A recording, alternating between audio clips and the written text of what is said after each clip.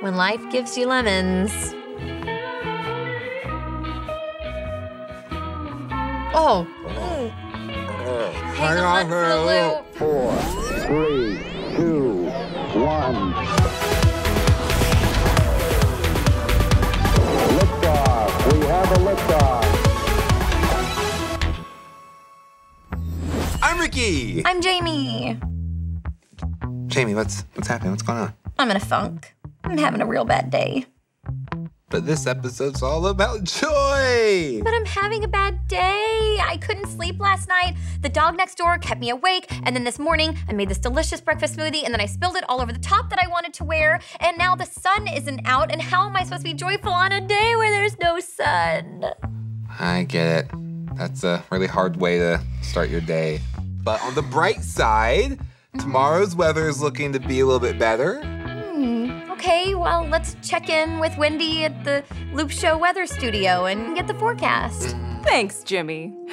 Well, guys, if bad days are bananas, I'm looking at a whole bunch. Your old friend Wendy woke up on the wrong side of the bed. I'm calling it now. This will be a rotten week. Other channels might be predicting sunshine and lollipops, but don't listen to them. Forget the radar. My outlook says, prepare for doom and gloom. Today, a dark rain cloud will appear above your head, both outdoors and indoors.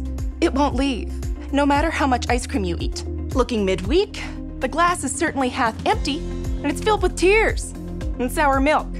Expect the worst because that's what you'll find. And just like the other shoe, temperatures will drop and moods will be icy. Go ahead and cancel your weekend parades because Saturday will be a sadder day. In all my years as a meteorologist, I've never seen the sun disappear from the sky. But my gut says this is the week. The sun will blip out of our solar system, never to return. Joy is on a vacation at the beach, but you're not invited. Instead, you've got a one-way canoe trip down Crimea River. Do you understand? Blue skies are done, man. A thing of the past. Where is your umbrella now? It is puny and will do nothing to stop a torrential downpour of despair that will wash away all of your cheer and laughter. This is the weather of misery, and it is forever. For Loop Show Weather, I'm Wendy Rainbow Perkins. Back to you in the studio, guys. Yeesh. Is that what I sound like? No, Jamie, no. You were just talking about having a bad day. That was a whole nother level. Okay, because I know that I'm feeling funky, but I know that it's not forever. And you're right, it can be difficult to find joy when things aren't going so great. What's something that you do to help you when you're having a tough day? Sometimes I'll call my friends or my big sister, or sometimes I really like to watch silly animal videos. That's great. Yeah, I like to dance or listen to worship music. Those are the things I do. Usually puts me in a better mood. Something else that might help you is practicing gratitude. Let's check this out. Big stuff, tiny book.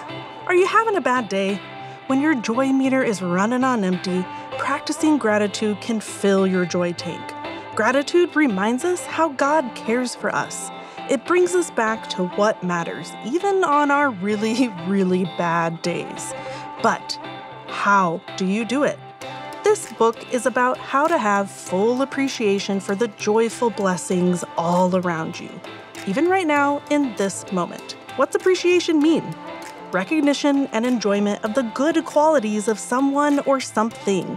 Similar things: respect, cherishing, treasuring, admiration. What's the alternative? Ungratefulness. It looks like maybe some of these things. When you're ungrateful, you worry about the gifts that you don't have. You compare your joy to someone else's and you think you don't have enough, or you think you deserve special treatment and everyone owes it to you. Ungratefulness takes a bad day and piles on cynicism, jealousy, and entitlement. Those things drain joy and makes you feel awful on top of awful. Okay, so here's some good tips on how to notice good things. Name 3 things that you're grateful for. Even on a bad day, you can think of 3 things. They can be big or they can be small. Write them down. This is called a gratitude journal. Keep a record of the things you appreciate so you can revisit it later. Don't be in a rush. Enjoy good things the moment they happen and be vocal. When you appreciate someone, tell them. Start with, hey, thanks for ... Maybe you've got those tips down. You want to try some next level gratitude? You can try one of these. Find gratitude in your challenges. What can you appreciate even when things are tough? Or maybe serve others with gratitude. Appreciate the people around you by helping them out. Gratitude is appreciating our good God for the love He shows us in every moment. It redirects us to contentment, thankfulness, and joy. In an effort to pep up Jamie's day, we are going to try the Flavor Twist Challenge. Woohoo! So, there's a berry called Syncephalum delsificum that grows in West Africa. Here it is. Yeah. Ooh. And it's often called the miracle berry or the sweet berry. It's known for twisting your taste buds. Yeah, so the molecules of the fruit bind to your taste buds, causing sour foods to taste sweet. We've actually already tried the berries, so we're ready to do the taste test now. The berries themselves don't taste too great. But Yeah. we're gonna see, can sour foods taste sweet? I'll go with this, because I feel like this is really diving in. Yeah, this is a lime. Limes are known for being very sour. Okay. And we had 2 berries. Okay, let's see. No. Sorry. Wait. Wait. It got really sweet after. Really? Yes. You just Sorry, I'm ready, man. Out the gate. no. Right? So it tastes super sour when you very first try it, but then it gets really sweet. It tastes like a Skittle, like a lime Skittle. It does. And lime Skittles taste nothing like lime. Yeah. Oh, now grapefruit is very tart. Yes. And it is very difficult to I never get eat through. it. Let's take a big old bite. You wanna take a bite? Oh, yeah, go for it. Thank you, Jamie. Thank you. What? No. Oh, yeah. No. It's sour on the tip of my tongue. Okay, I've had grapefruit before, and my face looks like this. Like, If you've ever had grapefruit, please confirm. It's very bitter. This is so sweet. This is insane.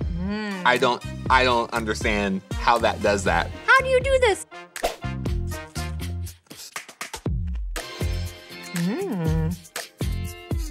It tastes like you sprinkled sugar on top of a strawberry. This is my first strawberry, so I'm probably not helpful in this. You've never tried a strawberry before? This is my first strawberry. Like I've had smoothies with strawberries in it, but never just like a What? strawberry by itself. So this is my first strawberry, so I can't tell you what it tastes like. Wait a second. Why have you never tasted a real strawberry? Hi, Jamie.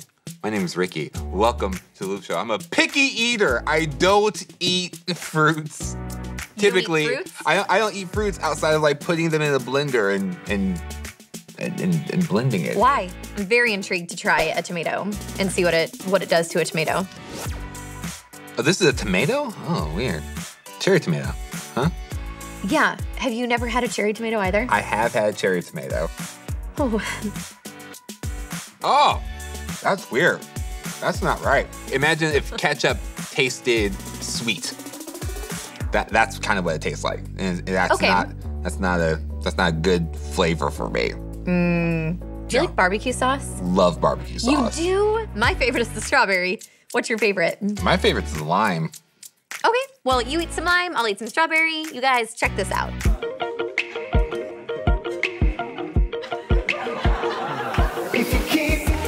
If you keep my commandments, you will abide in my love. Just as I have kept my Father's commandments, and I abide in His love. These things I have spoken to you, that my joy may be in you, and that your joy may be full. I'm full of joy, full of joy, full of joy in your commandments, and I abide in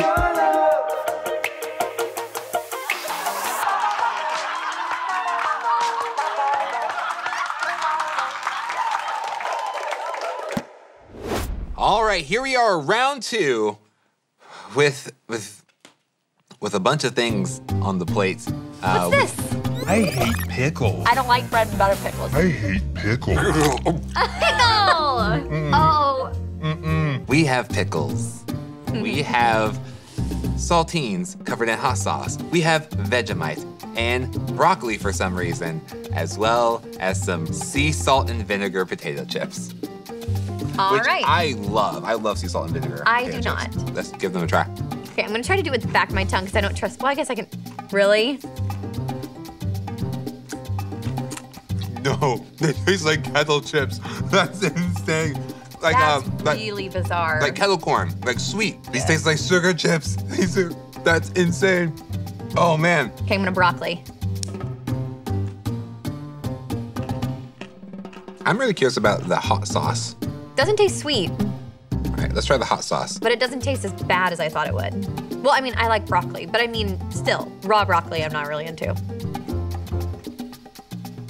Is it sweet? This is so weird. My mouth doesn't know what's happening. Like, who's out there? What's happening? I know you don't really like spicy food. How's that taste? Oh yeah, not good on the tip of my tongue. Wow, that's spicy. Wow, that's spicy. Yeah. You still feel the tingle, but what does it taste like? Ooh, yeah. It does taste sweet and spicy, so I guess it's working. All right, let's. The Vegemite. You know what, It's so Jamie? thick the spoon won't even come out. I don't know. Okay, let's You try don't know it. about what? No, let's just go. Let's go for the Vegemite. So in Loop Show history, this is one of the worst things we've ever tasted. Ugh, it smells so bad. Yeah, let's give it a taste.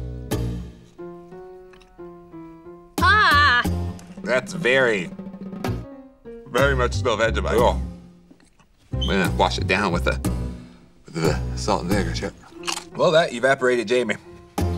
And that's it. I'm a pickle, and I want you to eat me. All right, here we go. Here we go. I'll do it with you, Ricky. Pickle. All right. Well, it's because it's a, Ugh. what are they called? Butter pickles? It is a dill pickle? Whoa, I thought it was a bread and butter pickle, and I was like, gross. Huh. He did so good. I hate the pickle. Woo! And there was much rejoicing. Woo! Yeah! Review. That wasn't that bad. I would What? still never choose it, ever. As far as consuming a pickle, that's probably the best experience I will ever have with it. Yay! Good job finding joy in a bad day. My eyes are watering. If you look for the good, you can find good. If you look for the bad, you'll find bad. If you want to see what's wrong every single day, you can find what's wrong every single day. If you want to not like people, you can find a ton of reasons to not like people. But if you want to look for God, if you want to see faith, if you want to see the best, you can. It's just like the difference between a vulture and a hummingbird. What does a vulture find? Every day, vulture flies around. What does a vulture find? Dead stuff. Dead things, roadkill. But what does a hummingbird find? Every day the hummingbird finds sweet things. I promise you, you'll always find whatever you're looking for. If you want to see what's wrong, what's bad, what's not working, what's wrong with the world, you can live a really depressed, negative life. But instead, if you want to look for where God is working, you can see he's still on the throne and he's still good and he's still powerful and he still answers prayers. You know, the thing I love so much about joy is all of the places that you can experience it. Okay, so like we know pain happens. We know that we feel the weight of things that happen in our lives and we can be put down by them. But we know that joy can be experienced on the other side of it. As a matter of fact, joy is so sweet when it comes on the other side of something devastating that happens to us. And we've all had those sorts of things that have happened in our lives. Joy comes from God. He's the only person that can give us this sense of joy regardless of the circumstances. So even in the middle of your pain, you can still be overcome with God's joy. My grandpa passed away a few years ago, and I got the honor to do his funeral, and it was a wonderful day. It was a wonderful service, but I'm not gonna lie, it was tough. It was really tough. And I was so overcome with emotion. I was so overcome with this idea that, like, here on earth, I'll never see my grandfather again. And then in that moment, and in moments going forward, God has reminded me I will see him again. That's joy in the middle of my pain. But even at the funeral service, I remember feeling so much pain that this is happening. And then we did the part of the service where we asked people to tell stories about my grandfather, and people got up after people, and they were telling all these stories about how my grandfather made them feel, how he made them feel cared for and loved. And in this moment, I'm feeling this pain. God is reminding me that there is joy. He's reminding me that he is with me. Pain happens. Joy is a choice. Choose joy regardless of your circumstances. Choose to find your joy in God. Yay, you ate a pickle! Thank you for making my day better. Happy to do it. We all have bad days and sometimes, honestly, bad months. But we know that sour circumstances don't define our joy. We can take the time to stop and spot the simple joys in our everyday life. Taking a deep breath and focusing on God helps me see his joys around me. What's something that you're grateful for right now? Shout it out! Let's hear it! Yeah. Skittles? Well, I like grape Skittles. yeah. Copyrighted music tracks? I love that too. Sing it out, just from the start. That's cool, guys. Yeah, we all have something that we can thank God for. Even on our bad days. Until we see you next time, Enjoy the ride! I'm gonna enjoy these chips. Oh, do it. We did another challenge that I think that you'll like. It's called the Itchy Sweater Challenge. We put something real gross. We're not going to tell you what we put in our sweaters, but we'll give you hints. It was real something gross. off a bird, something off a human, something off a sheep. Yeah, in our sweaters. Check it out. Subscribe.